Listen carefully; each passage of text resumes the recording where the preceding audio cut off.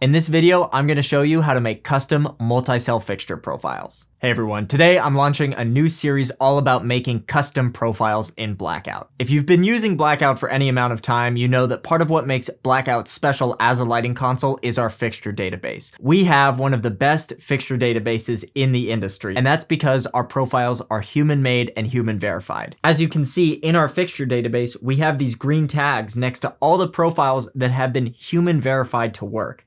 And we go a step further and use these blue preferred tags to tell you that these are profiles that we recommend using for your sets. Now this video is about making a custom profile for yourself, but I'm bringing up our fixture database because one of the best things you can do to set yourself up for success if you have a light that we don't have a profile for is let us know. Use the help center and request a new fixture and we will have it in there very quickly. But without further ado, let's get into making our own custom multi-cell fixture profile. As a quick refresher, a multi-cell profile is a profile that contains multiple cells, which are essentially separate units within the same profile that you can control individually.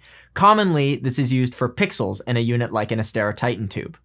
But the first example we'll look at is a super basic 6-channel dimmer that you want to be tied into all one fixture. The example that I think makes the most sense is 6 space lights overhead into a 6-channel dimmer. So basically we have 6 lights overhead that we're probably controlling all together most of the time, but there might be moments where we want to dim them individually. So making a profile for this makes a lot of sense. So let's take a look. We'll start off by navigating to the patch tab and going to add fixtures.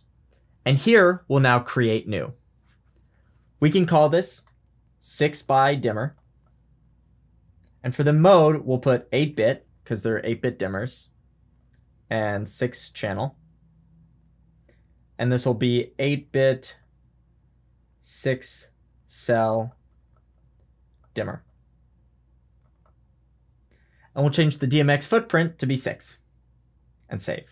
Now we're in the fixture editor, and the first thing I'm going to do is actually close out of here because what I need to do is actually change all of my modules to cells. Okay, before we go any further, let's think about this for a second. We have a dimmer box with 6 channels, and each of those channels gets an address. There's no master channel that controls all of them, so we need to tell Blackout to create that for us. Because when you enter the address, that's just controlling the first channel on the dimmer. So let's say you put in address 1, then address 1 is controlling dimmer 1, address 2 is controlling dimmer 2, address 3 is controlling dimmer 3, and so on and so forth, all the way to 6. There's no address anywhere in there that controls all of them. So when you're building a profile, you only define actual parameters that your fixture has. So I know that's a bit confusing, so let me show you what I mean.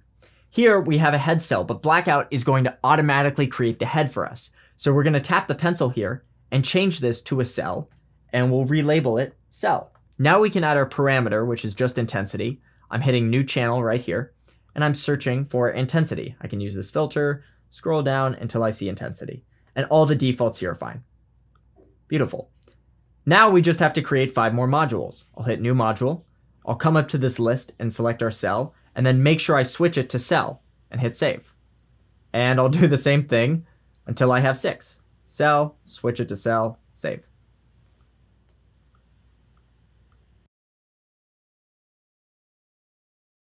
Okay. So now I have 6 cells that all have their own intensity parameter. All I have to do now is hit save and patch it in. So I'll hit save, hit patch. We'll keep the defaults for now just to test it. And now if I go to my fixture tab, there we go. In the head, if I bring up the intensity, it brings up all of them. But I can clear out and then select just one of them and bring that up and down. Then I can grab the head and make all of them full. I can grab the head and go offset, cells only, even, and just turn the evens off. So let's do one more together that's a very common fixture, RGB pixel tape. The problem with RGB pixel tape is each pixel just has 3 parameters, red, green, blue. There's no dimmer. So it's similar. We have to tell Blackout to create a dimmer to dim each channel using those red, green, blue channels and create a master dimmer for the whole thing. So let's take a look at that. Let's say we're doing 3 pixel tape. We'll go to add fixtures and create new. And we'll call this 3 pixel RGB tape. We'll say RGB 8-bit You can look at some of our other profiles to see what our naming conventions are. And so I have red, green, blue over 3 pixels, so that will be a 9 channel footprint. We'll save that. And I'll do the same thing by starting off and turning this into a cell. Because again, address 1 on this pixel tape is red of the first cell, of the first pixel. Address 2 is green of the first cell. And then address 3 is blue of the first cell. And then address 4 is red of the second cell. And there are no dimmers. So Blackout will just create those for us. So we'll switch this to cell. And I'll call it pixel. And save. And I'll do new channel, select parameter, and I'll type in red. Find red, save. All the defaults for red are perfect. So let's save that. New channel. We'll search for blue. New channel. I'll search for green.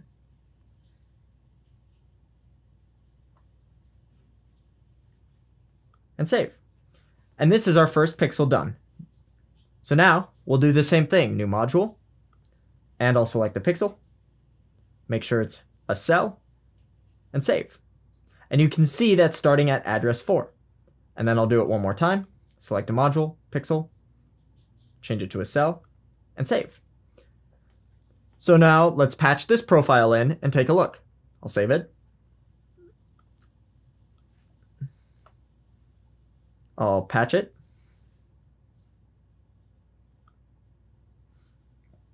Just for visibility, I'll change the color here to a red. So now I can grab my fixture and start dimming it up. And you can see Blackout built us a virtual dimmer. And if I go into table view, I can see what Blackout's actually doing. Blackout has just turned the red channel on. If I saturate it down, we get all the channels at full because that's white. And as I dim it down, it dims the virtual dimmer.